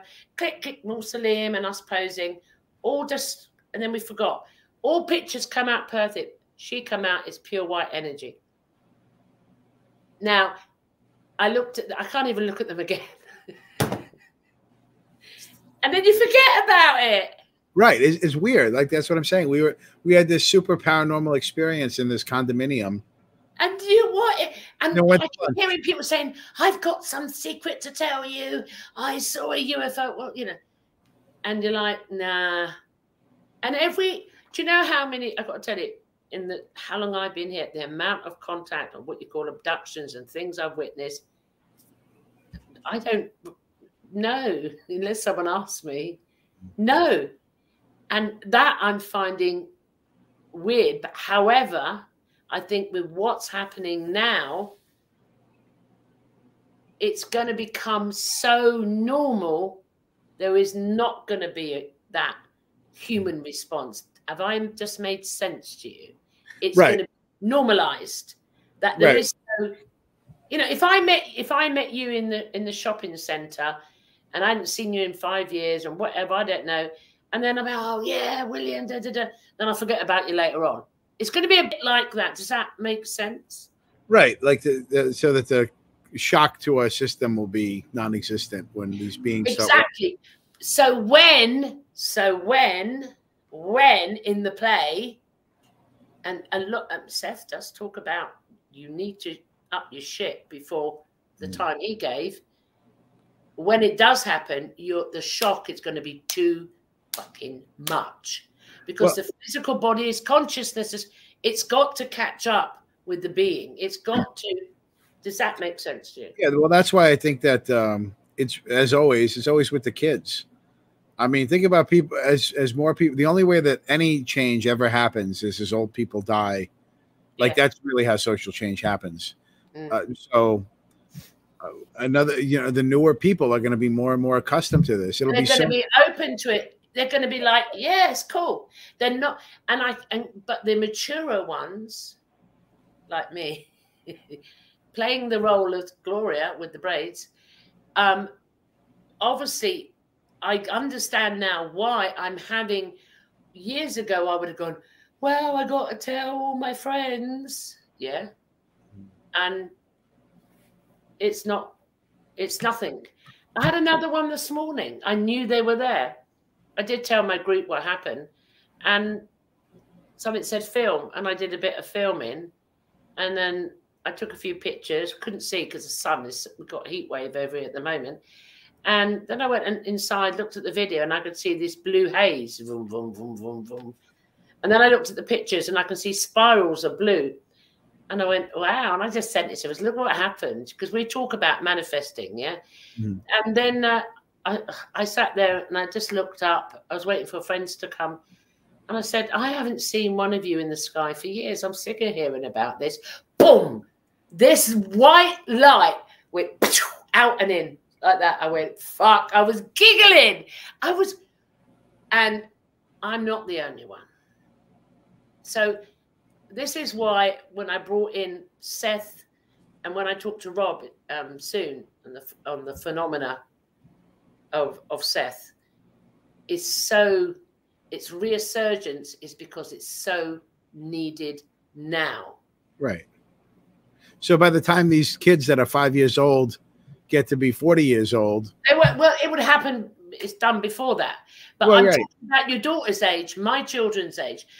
I mean, you know, that the kids now that are so, you know, it's okay. It's okay. Yeah, fine. I mean, my son just says, yeah, mum, it's fine. Mm-hmm. It's cool. Yeah, I've seen them. I've experienced them. And it's like nothing is no big deal. And this is, for the maturer ones, it's becoming like that as well. I mean, look at Rob. He channels. I actually am in love with Treb. You just need to know this. It's a bit sad, one dimension to another. But anyway, who would have thought I would have fallen in love with a reptilian? But there you go. It's like Rob. Hey? What? It's a tale as old as time. It's a beauty and the difference. If you look at the relationship between at the beginning when Rob started channeling Treb and how he felt about it. Now look at him now. It's like one and the same thing. It's the one and the same thing now. It's so normal for him. It's so innate. It's so natural. It's not, I mean, when I talk to Rob, as in Rob, there's no difference between Rob and Treb for me now. Mm-hmm. Does that make sense to you? Yeah. Yeah. Well, I mean, from Treb's explanation, Treb is a potential future version of Rob anyway. Well, there you go. But this is the shift in perception. This is expanding the reality. And you said, what did you say earlier on? How the two timelines come together? That Seth said better than I did. I don't know. That we just, I don't know. That you and I have just crossed timelines, basically. Yeah, we are crossing timelines. But the timelines that Seth spoke about. It's about the science that you said something about. A dream art scientist. Yeah, creators for using imagination and the science together to. I've lost it. I can't remember what you said earlier. And you quoted Seth, and I've lost it. Me too. Yeah, well, forget about it. We'll let that one go. But you can see where these three areas that we spoke about tonight are so relevant with Seth. And I will keep shouting out Seth. Before we end, go on. Okay. Oh, no. Okay. Well, now I've lost what the hell I was going to. What was I going to say? I don't know. Basically something about how one of the realizations I've had personally is that based on who I am as a person, one of the core characteristics of me is I'm an absolutist when it comes to individual liberty. I'm an extremist when it comes to individual liberty. And so growing up, I have had, we'll call them enemies. And my enemies have been basically any social system that exists that seeks to control other people. The legal and judicial system, the college and public school systems, various aspects of government, religious organizations. And they're starting to crumble away. You know, whatever's happening in the world, like these institutions are getting less and less power. And even though it may seem to some people that society is collapsing and the world is collapsing, it occurred to me that I never really did that well in the old world anyway. No. So as the new world comes in, I'm bound to do better and better. So for me, the world I would like to see is one that maximizes individual liberty, minimizes external controls from these legacy organizations that think that they run the planet. Mm-hmm. And, you know, that's where I'd like to head. I mean, for me, I'm so looking forward to the experience. Remember, I manifest my realities. If you're in it, watch out. I've seen it. I've been shown it in many visions from them of what's coming, potentiality of what could come in my timeline. Okay. And I just see a total interaction where I don't know what terminologies to use it, but where the two timelines cross from their dimension. Whatever number you want to give their dimension is fine by me. It's irrelevant to me. And we interact them. I don't interact on an energetic or a dream state consciousness or anything like that. It's through the 3D, which is happening now. Mm-hmm. That is like, what the fuck? It's like, wow. It's magic. because it's, you just don't know what's coming, but it's just magic. And it's for it. I used to think I was living life, and now I know I am life expressing, becoming the greater and grander version of myself. Nicking that from Brandon Thomas, and he nicked it from Neil Donald Walsh. But anyway, I got it. You're not going to plagiarize this. I'm finding this still have challenges. A lot of health challenges have kicked in since this has happened, big time. A lot of health challenges on the physical body have hit the body really hard since this happened. And I'm just presuming it's part of what's happening, that the body's getting affected by it. It's that powerful, that powerful. So I'm looking forward to it. Right. Well, I mean, as long as you address those issues, you'll be, you know, like when I have medical problems, when I work through them, I notice that it corresponds with working through some emotional problem in my life. I mean, I've already had my eyeballs checked out and scanned, and, you know, there's no brain tumors, there's no high blood pressure, there's no diabetes, you know, and tomorrow they're going inside the ears. You know, I'm doing my bit just to ensure that I'm, you know, as I'm going along, because it stopped me, it stopped me moving. I was told not to go, not by humans. And a shift was that since the contact, I was shifted to another time. I don't know why, and I don't need to know why. I don't analyze it. So I'm just, the major health checks come in and like boom, boom, boom, boom. So I'm following procedure, you know, had it all. Got a nice picture of my eyeball, I have, you know. Well, come on. I said to the guy, can I take a picture of my eyeball? He said, of course. I said, because we never see our own eyes, do we? Right. I mean, not this outside, the actual, there's a complete scan, proper photograph of my eyeball. And it's like the sun. It's beautiful. It's just, I was blown away that I possessed this thing. It was just amazing. So yeah, and tomorrow I'll be inner ears, hearing, everything, balance, because the balance is gone. That's what's gone, is the balance.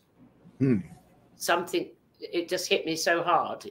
It shook the physical body, the experience. I've been like that. So I'm trying to, I've got to do things differently at the moment. Well, I'm sure there's some symbolism there to be determined or figured out as you go.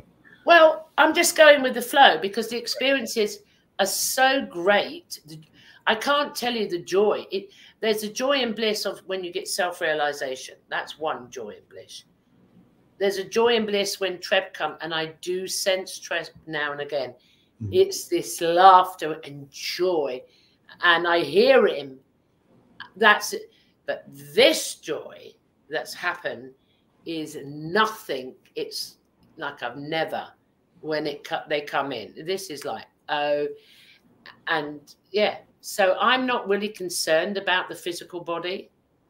I'm having to change the way, because it caused so many tones and everything and imbalance for me to go dizzy.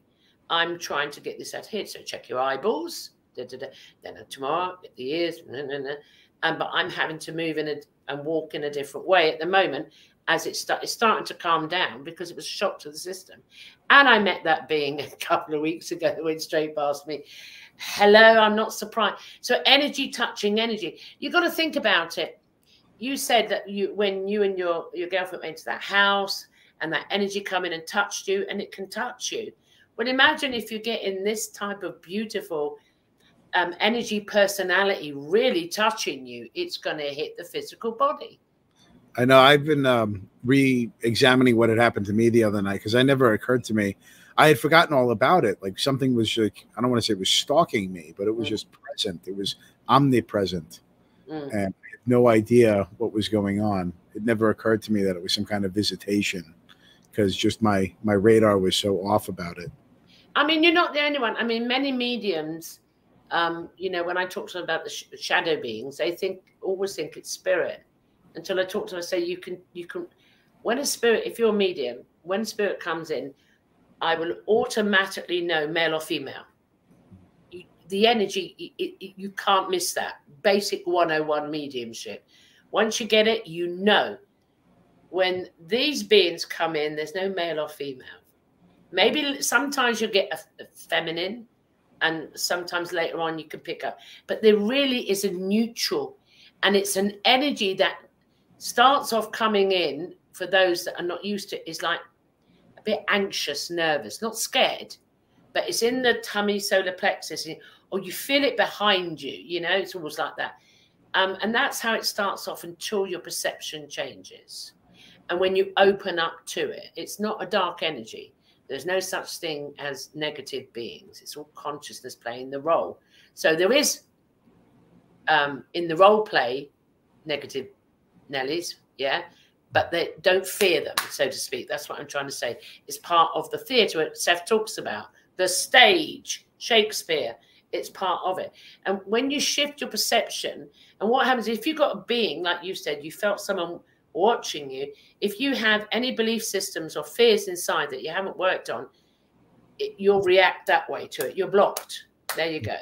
Same with mediumship with spirits. But once you shift your perception and don't question it, don't pull back the fear and just allow it, then gently, like the girls in the group are now seeing energy beings in blue. They're catching photographs, one of red energy. Oh my God, beautiful in the garden. The young child took that picture. The next generation she took the picture for her mum, who's a medium, and showed her mum, and her mum shared it with me. Children. So because they're different. They haven't got the belief systems like the old people we had. But what you're experiencing now, you've got to shift your perception.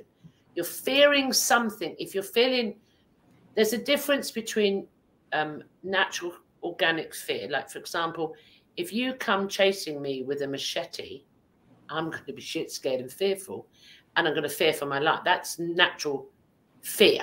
Yeah. Right. But the fear that's put on these, that fear comes from religion. That is implanted, demons, devils, and all that rubbish. It's so deep in the subconscious, we don't know we got it. Mm-hmm. Okay, and it's a natural thing. How you work on it is different for every individual person.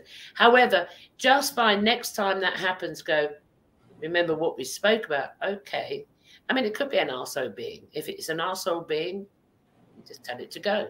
You don't ever swear at it, but you know, I don't want to know. You just push it away, and it can't. You are total control. Nothing. You are this divine, multi-dimensional being. Nothing is more powerful than you, and all is you. So why would you fear? Does that make sense? Depends. Makes total sense. Yeah, it depends where you're coming from on your path. But where you are, if you have this understanding, especially from the Seth material, there's no higher or lower understanding. And you have an idea that you are this multi-dimensional being. You are this entity, yeah, that he speaks of, or this soul, and you are it, and that is it. And like Treb is a different version of Rob. You can't why would you fear that? The fear is a belief system. When you the fears start to dissipate, they start to appear. It's part of the play. They will start to appear as who they are. They will then, but you can't get that far until you start to look at you first, not them, you. Why am I reacting to this? I'm not saying there aren't no tricksters out there. There are in the spirit world. There's the pranksters and we call them elementals or whatever you want to call them. There are energy personalities that play games. Mm-hmm. But do you know what? If you've got even someone coming towards you with a knife, there are some ninja warriors out there that have no fear of it, know exactly what to do and how to handle it and not to be. Do you see what I'm saying? Yeah. It depends on the individual who you are. So I hope you attract more. I really do. And if you feel after all of that, it's still what you call low vibrational and it's a bit of a trickster, you just banish it from you. I'm not sure what it was. I wasn't in the right frame of mind when it was happening. I was, you know. You could have manifested it then. Yeah. Oh, I'm most certainly. But you know, I'm not living out in the country. You have you're already kind of in tune with everything going on. So when everything seems off, yeah. I mean, you've got all what we call there's energy personalities in the forest. We call them. People call them the elementals. There's what we call fae. There's, you know, I don't know. You've got Bigfoot out there, and I don't know if we have Bigfoots here, but anyway, you've got it all out there. But remember, if you're coming from the Seth material, all things at all times, all places now, yeah, it's all happening now. There is, in principle, there is nothing as reincarnation. You're still going on different timelines now, all now, happening now. Dream, and you're just not conscious. Well, now people are becoming conscious way of a couple. Yeah, you can call it reincarnation. It really doesn't matter. But that timeline's still going. All potentiality is still going. So whatever that being is, whether it's a monster, a dinosaur, or whatever, it's still going on another timeline. It's a potentiality. It's quantum consciousness. And well, quantum consciousness has proven that it's all going possible potentialities now, and how we can cross and quantum bubbles crossing over. Does that resonate? Oh yeah, it's a good time to be alive for all this. You know. Oh my God! You know, sometimes I think, oh fuck it, get me out of here. I've had enough. And sometimes I go, oh my God, I wouldn't miss this for the world. So whatever way you choose to experience the experience you're in. But no, go ahead. No, you go on. I was going to say it hasn't been a bad life. You know, looking back, there's been some rough patches, but I'm pretty content with existence these days. Well, I'll tell you what, if you don't post my T-shirt tomorrow, you're going to see what a bad life's like. I'm telling you. Track me down in Appalachia. Oh, I'll track you down, all right, and your gay T-shirt. No, I didn't say that. I so didn't say your happy T-shirt. Right. Your happy T-shirt. No, we had a discussion. And we about my T-shirt, yeah. Yeah. No, we had a discussion how words change. When I was younger, I used to watch American films and comedies and romantics and Marilyn Monroe. Well, I didn't watch them. My mother had them on. And I'd always hear them say, have a gay day. And it meant have a happy, happy, happy day. You can't say that word now, can you? Because they've changed it to something else. I can't say, you know, I got to say have a happy day because I'm not allowed, because someone says I'm not allowed to say. Well, see, I just do it anyway. I don't know when the situation calls for it. I don't really care. You've probably noticed I don't really care about social. I know. But you do care about me. Did you come and tell me you bought that shirt today just for me and I braided my hair just for you? Yes. I knew it. I'm like, I can't look like a psychotic killer. No. When I am on the show, I have to wear a gay shirt. Yeah. So here. You got that one in. Right. We're gonna wrap this up now. We've gone 2 7. Yeah, we've gone 2, just coming up 2 hours. I tell you what, it's been fantastic, William. We're coming up 2 hours. Yeah, 7, 8, it's 10 to 9, 8 minutes to 9. I'm going to have to bring you back down the line in the future for, I'll definitely do it. Part 3. If you could leave after the discussion we've had today, if anyone, any advice or anything, I will say up front, if anything we've said tonight resonates with you, please take it and do your own research. If it doesn't resonate with you, put it to one side. We're just sharing or having a conversation. We're trying to find the truth just like you are. But if you could leave something to anyone that watches it live or in the replay, what words of, no pressure here, wisdom would you leave? Well, try and get them that link I sent you where I'm reading the Seth material. That's something that I can leave to them. I don't know. I mean, really enjoy yourself. The thing is, the more I delve into this self-actualization, self-realization world, this world of metaphysics, the more my life seems to become like a platitude. Those motivational posters you'd see around when you were in schools or the corporate world about attitude and teamwork. And Well, Yeah. all that shit is true. Like, Yeah. basically, don't take anything seriously. Just enjoy yourself. And it's really hard to get there, actually. I did a lot of worry to get to a point where I don't have to worry anymore. Yeah. And it's also senseless. It So is part of the process. the more I learn about creating your own reality, the easier it is. We've overcomplicated it so much. And this has really happened to me from talking to Ardif and listening to the ET Whisperer, is that whatever questions you would have thought you had for someone else, you really can answer yourself if you just think it through. Ask the question outside. Just ask the question. Like in my mind, if I have a question for one of Rob's aliens, like usually Ardif, I'll think to myself, oh, I should ask Ardif this. And then it starts this whole process where I basically would imagine what he would say anyway, and I get the answer, you know, just by pretending I've talked to Ardif. Yeah. So it's don't overcomplicate your life. Yeah. I guess that's my real takeaway message, is that all of this reality creation comes from the very simplest places. It does. And that is from you. And my words are, I am so grateful to all of you that support the show and share out the show. I'm doing my best to bring you the most profound information from as many different guests, many different perceptions, because I so love the human experience. I'm loving it. I love hearing different perceptions, ideas, concepts. And for me, it's just exhilarating, because it helps me to become the bigger and greater version of myself. And that's what we're all about. And I thank you for watching Open Minds Live Chat Show. And I'm Gloria. Until the next time, it's bye for now. Bye, everybody. Bye, everyone.